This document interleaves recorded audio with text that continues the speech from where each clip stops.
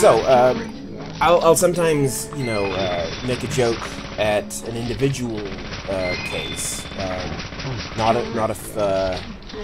not at a class.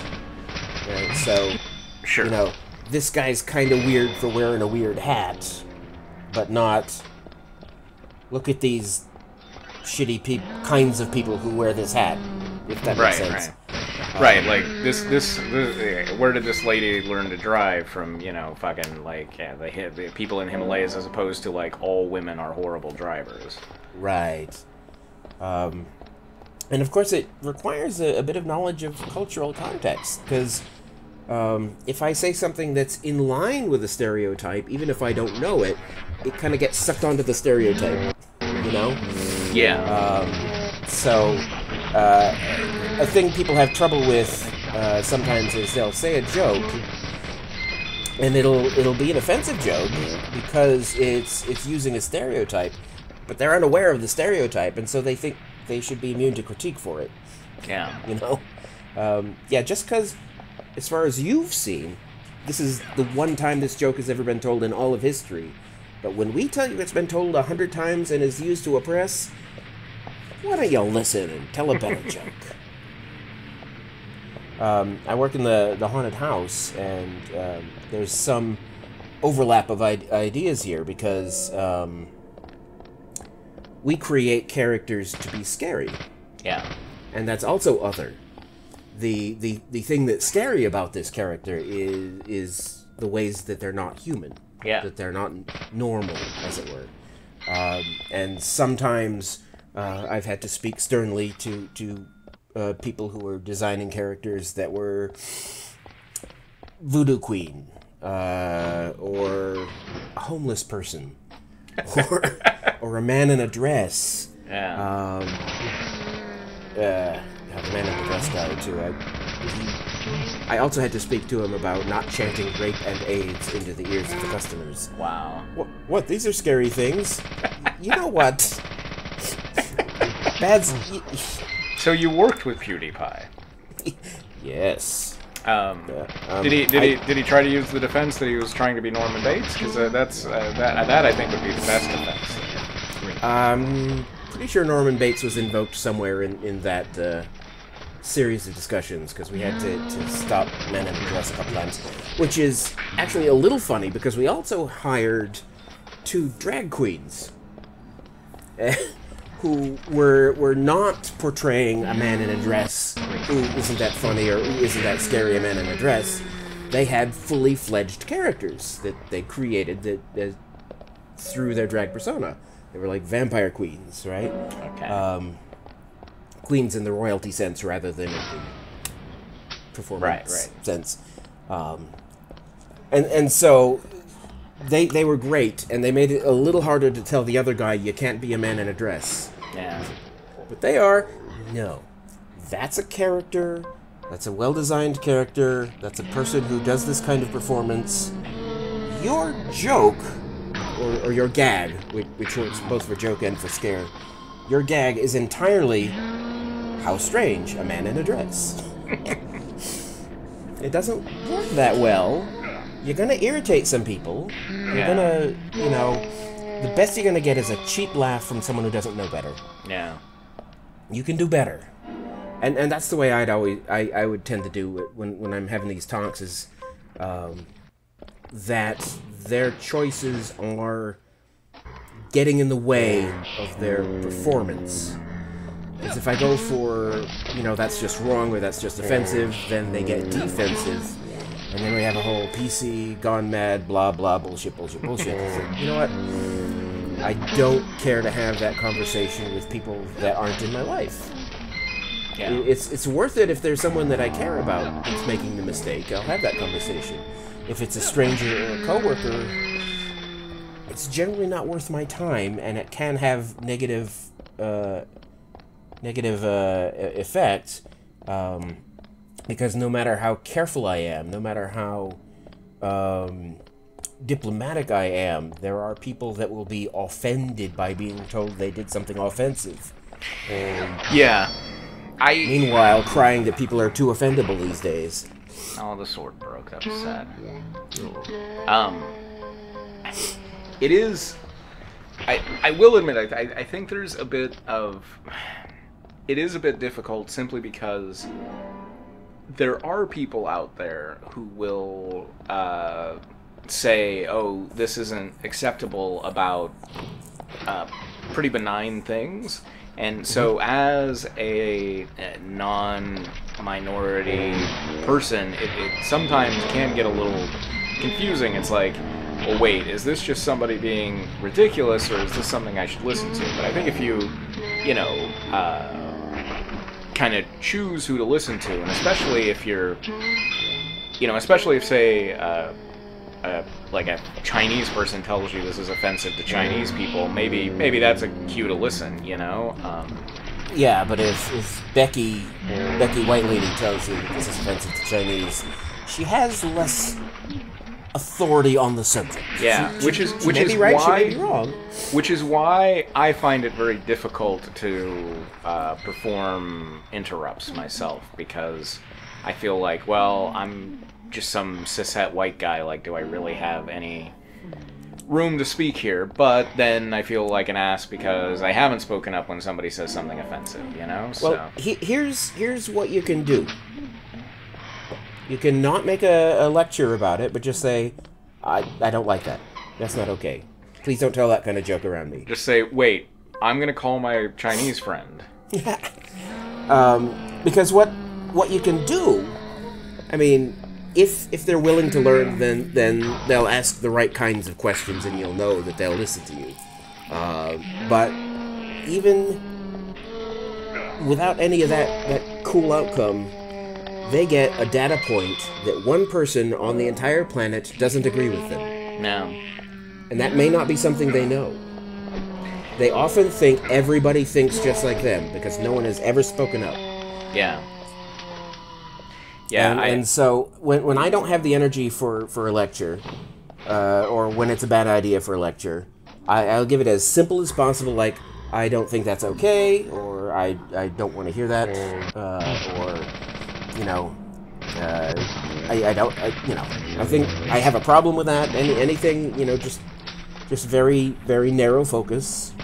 And if you have to, leave the room. Because I find sometimes that's the best thing to do in that case, too.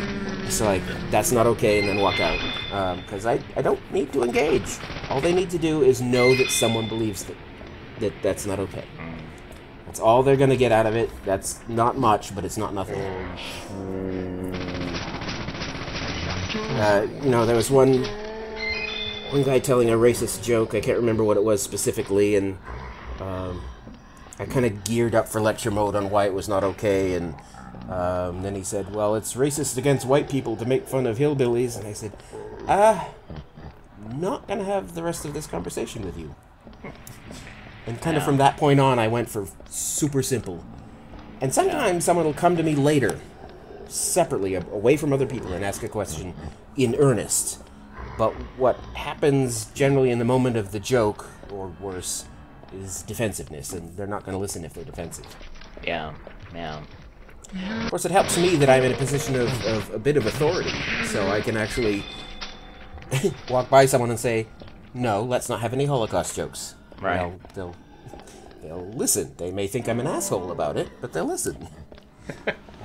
Let's only approach it in a serious manner.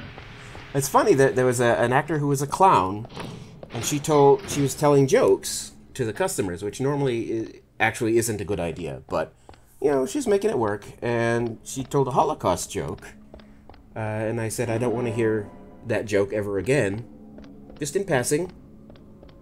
And then 10 minutes later, I was walking out in the parking lot, and she was telling her friend about what I had said. In order to do so, she was telling the same Holocaust joke. Yeah. And I felt kind of magical, because I walked up and shook my finger, and she said, how did you like I'd shown up out of the blue just because she was telling the joke again. Yeah. You have actually told that story on here before. We have now reached enough airtime that we are just repeating ourselves. Really? In this show? In this series? Yeah. Oh. Well, I hope I embellish it to some degree, a little differently or something. It came to mind this time because I recently... Someone made a bad Holocaust joke on Facebook. And I was just kind of browsing through the main page. And normally I just look at my own page and a few friends that I have set to give me notifications. But, you know, I was bored. I was kind of rolling down, and there's this just really visual joke, too. So, you know, I didn't have to stop and read. It was just like going by, like, crap. And then I responded, which I shouldn't have, I think. And I just wrote disgusting, right? Yeah. But that makes it show up in my feed. So my friends saw that. Like, Scix reacted to this. Like, shit. Yeah. Now I've exposed other people to this horror. And I blocked the guy, because I don't want to talk to him about it. He's heard my response. He knows what I think about it. He has a Dixie flag tattoo, so I mean, I can have enough character analysis on this guy to think that he's not going to be open to my opinion on this. Yeah, probably not. I kind of love responding to things on Facebook because it's amazing to me how crazy, like, over-the-top responses will be. I once spoke out against something, and I always try to do so politely and in an educational way rather than, like, you know, go suck a fuck or whatever. And and there's some value in that too. And I remember the best response I got was somebody telling me that I am everything that's wrong in the world, and I was like, wow. That's so not true. How sheltered must your life be to? I mean, I'm sure they're. We're actually gonna read some coffee. Ooh. Oh no, we're just gonna drink it. Okay. You go to the coffee. Oh, there it is. All right. Lucky number 3. So, my lucky number is 3 today. 3. The first case I worked after joining the FBI had 3 victims. Big fucking deal. Same again? Oh, maybe we're just gonna do all the coffees right now. Oh, this will be interesting. Lucky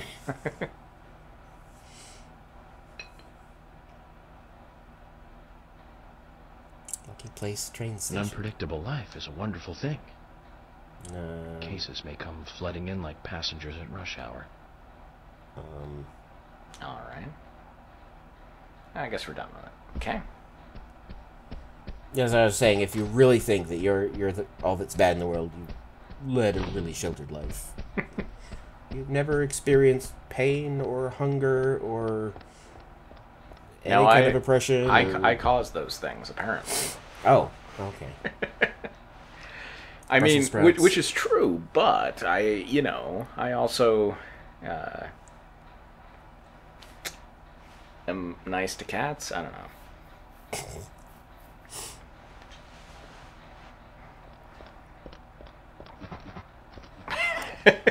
Viewers, what do you think? Am I everything that's wrong in this world? Weigh in. Share your thoughts. What's kind of funny, and I guess it's kind of an inverse of Poe's law, where someone creates a scenario that's so ridiculous, like, this is what you people want. You want to elect a disabled lesbian mayor. And we're all, that'd be cool. Yeah. I know one. Right. Or, this is the world liberals want is the meme that's going around lately. Have you seen that? No. I can't remember the source, but someone, there's a picture of some people on a subway in costume. I think there was like a dominatrix and someone in a hijab, which isn't costume, but I don't know if they're going to a con or something, but this conservative type posted this picture with like, this is the world liberals want. And on Twitter, people are like, well, yeah, that'd be cool. Why not? Yeah. And then they started posting pictures of, like, furry conventions. This is the world liberals want, or various other sorts of oddball photos. That's again, the joke being, look at these people who are other. Yes. Yeah. Exactly.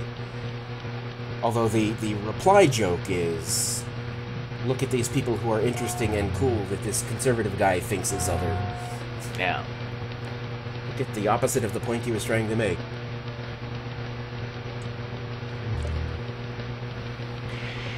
Yeah, it's, I don't know, I just don't... It's... I guess I used to think that...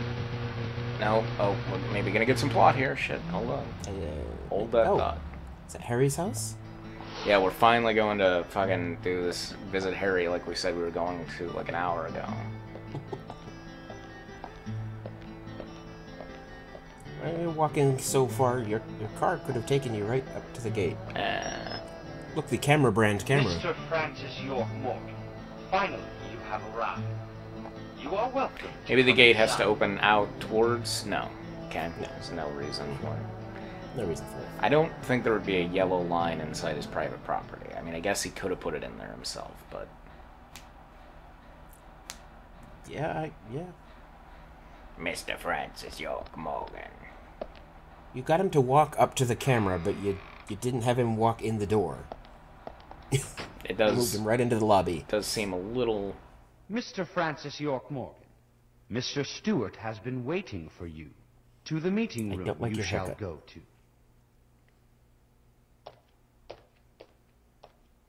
Was that supposed to rhyme? Because it was really terrible if so.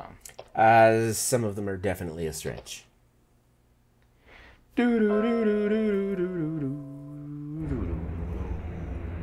This is a seriously impractical room design. Yeah. Although, to be fair, I want a room that does this. The meeting room is through here. I don't know if you noticed that not only did the piano turn, but it also unlocked the door. No, I did not notice that. Don't talk to him. Yes. So, like, if you have to, oh my god. That, okay, whatever. Sometimes it's couplets, sometimes it's fucking quatrains. Yeah, so, like, if you get home and you really need to go to the bathroom, you're just kind of fucked. Yes. Yeah, there are a lot of... This house is really impractical for anyone in a hurry.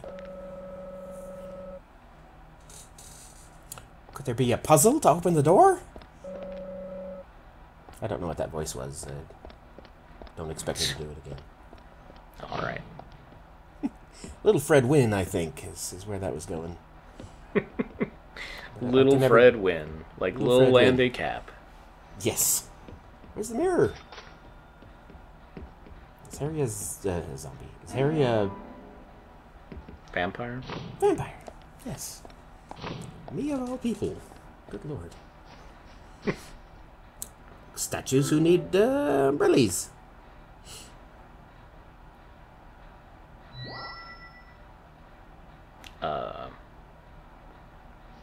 Okay.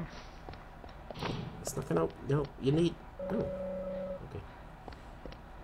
Wow, I don't know what the fuck we're doing. So he's got 6 statues, and some of them have, I think, swords, and the ones that don't, he can put the umbrella in. But he's got to put the right numbered umbrella in the right statue. And he got that information from reading the music at the beginning of the section. Oh, Jesus Christ. Yes.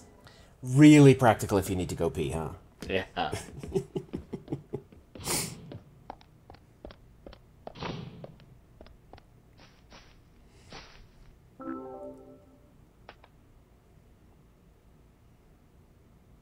And this slow animation every time, too. Just in case you were, wanting to do it fastly. Fastly. That one's a different color. So I play a lot of Minecraft, and I discovered today that they have Latin as a language option. So I've been playing it in Latin. Nice. And there's no punchline. It's not a joke. It's just a brief anecdote. I think I've mentioned that the last time I played, I put my language on lolcats. Yes, I saw that. And I've played Pirates before. Yeah, I don't find pirates funny or interesting. Alright, here we go. Fucking Harry, the big talk. We've been waiting 8 episodes for this bullshit. He's gonna talk with or without Michael.